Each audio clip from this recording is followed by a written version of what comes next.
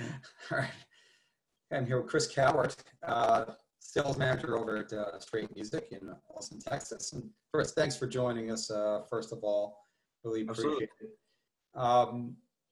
Tell us first what's, before we get into your business, tell us about the landscape in Texas right now. I've heard that the state is reopening. So Yeah. how is that going, and when are you reopening or have reopened, and what have you seen there? What are the details?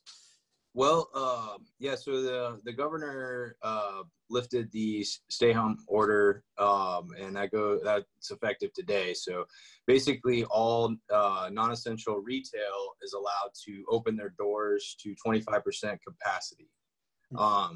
So what we last Friday, we were able to begin curbside service again. And so what we've decided as a company is that we feel like it's a little too early to just open the doors up.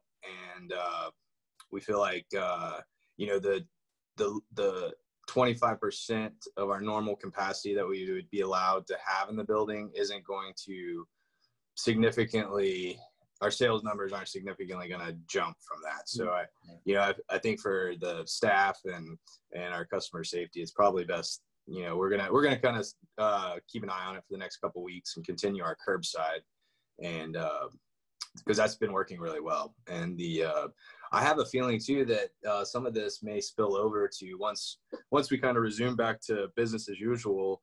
I think that's something, like all these texting apps, to pick up your orders and different things. Like, I think that's something we're going to implement into our daily business too. So I think there's some, there are some things from this that are going to translate into the future of how we conduct music retail. Yeah, no doubt. We just discovered some of the food apps that just you just press it and the food is on your porch.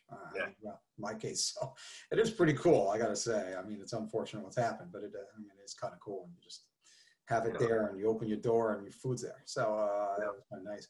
And today, by the way, for those who might be watching later on, is May 1st that we're doing the recording.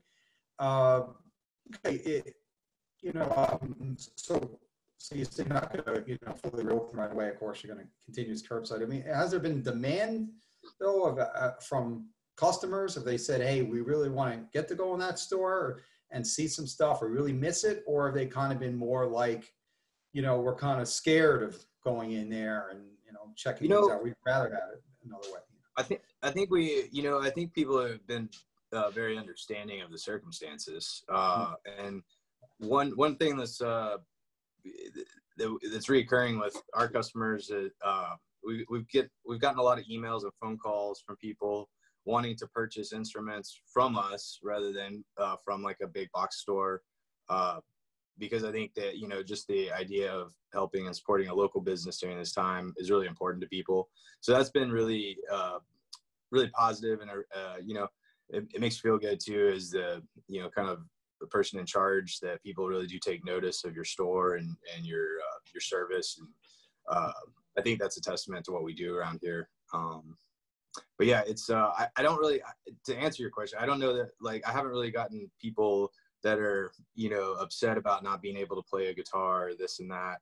And I understand, like, that's something too, that when we do open our doors, those are all questions and challenges that we face. I don't know at this point how we actually conduct that, like how to keep things sanitary, and how we've been tossing around some different ideas with limiting the number of people in the department, those type of things. But I think too, it's something that as we move forward, like I think people will naturally understand the circumstances and how things are going to operate in the future. And it's not going to necessarily be like it was, but hopefully we'll get back to some point of that. And I think one thing the governor said last week that was really interesting to me, and I brought this up to my boss, was today he allowed all the museums to reopen, but part of the stipulation with that was that if you have any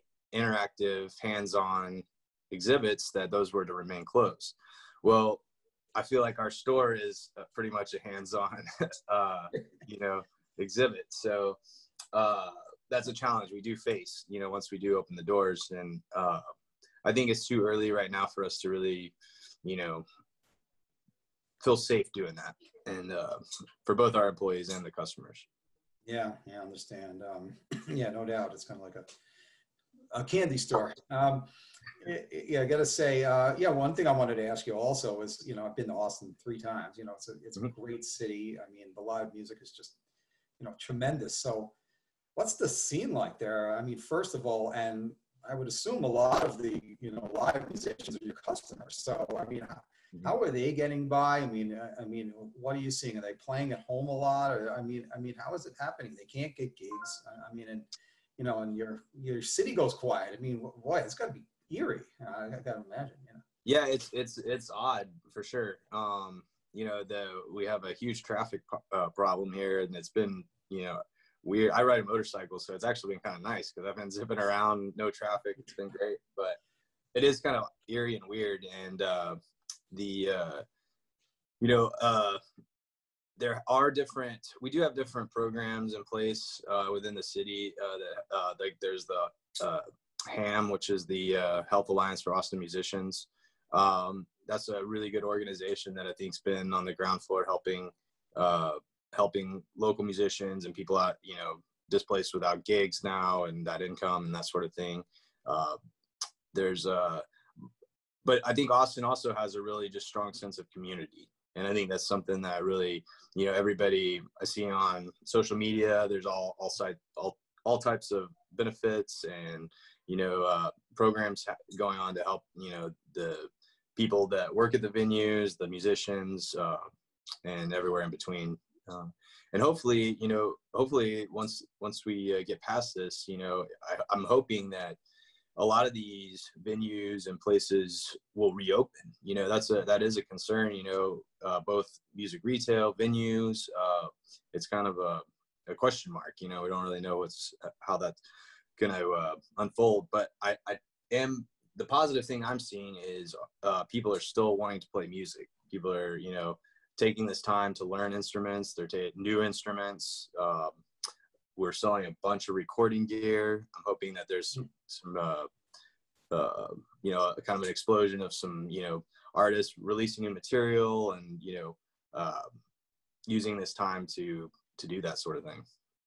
Great. Okay, thanks for the help. I guess lastly, I just ask, since you said that, since people do want to play music, which is what I've heard from other people who've interviewed as well. So, so is it fair to say you're, at least cautiously optimistic when things do improve? I don't know how long it's going to be. I mean, there's a lot of different researchers out there.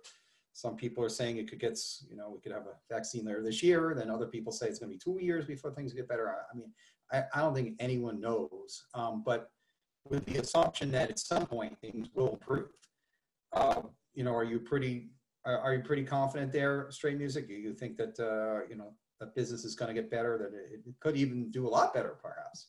Yeah, I do. I really think that this, just like with anything, it's just like when the internet hit our business. That was a major thing, and it changed the way we operated. It changed the way we conducted business. And I think this is just another example of that. It's a bigger extreme, but I think that it like with these new apps that are in place, the curbside pickup, these are all things that, people are going to expect moving forward in the future regardless. So I think it's something that, as any music retailer, you got to adapt and roll with the punches. And I think we've always done a really good job of that. And I'm confident that, we have a good plan in place for reopening, and that once business does get back to normal, I think, people are going to still they're going to need those local shops. They're going to need those places to go take their guitar to get fixed, their horn to get repaired, whatever. And I think that's important that we continue to work towards that in whatever fashion that is, but I do feel like, music is something that's very vital and important to people. And I think that's never going to change. So, yeah, I think it's just a matter of time. It's kind of a wait and see. It changes daily, but I think ultimately you just have to be able to adapt And I think that's something we've always done a good job of. Great, great. Oh, I should say before I let you go, just one quick follow-up based on what you're saying. Based on this, are you going to have some permanent changes in the store as far as your sales approach goes? I mean, are you doing a lot of online e-commerce, or will that? And if not, is that going to change a lot based on what happened? I think, yeah. I mean, we before this, we were already doing a lot of online and e-commerce, and I think it's, you know, if anything, we've learned from this that we can streamline our online system a little better internally to expedite orders and that sort of thing. So yeah, that was just kind of a learning curve, because, you know, we've done a lot of online business, but then when you go to only online business and that's the only avenue, it created a little bit of a log jam there at first, but we kind of worked through some of that. And I think, yeah, definitely moving forward in the future, online, I think that's you have to have an online presence, or you know, it's a game over. Yeah. Well, thank you, Chris, so much. And for more on Strait Music, check out the June issue of the Music and Sound Retailer when our Shine a Light column will have you guys featured. So thank you for that. And I appreciate all your help today. And you know, stay safe. I mean, that's the key thing, you know, for everybody, first and foremost, before anything else. But then after that, I hope obviously your business comes back and thrives if it isn't already. So, you know, best of luck there. And yeah, thanks for the help. I appreciate the interview. Absolutely. Thank you. Okay.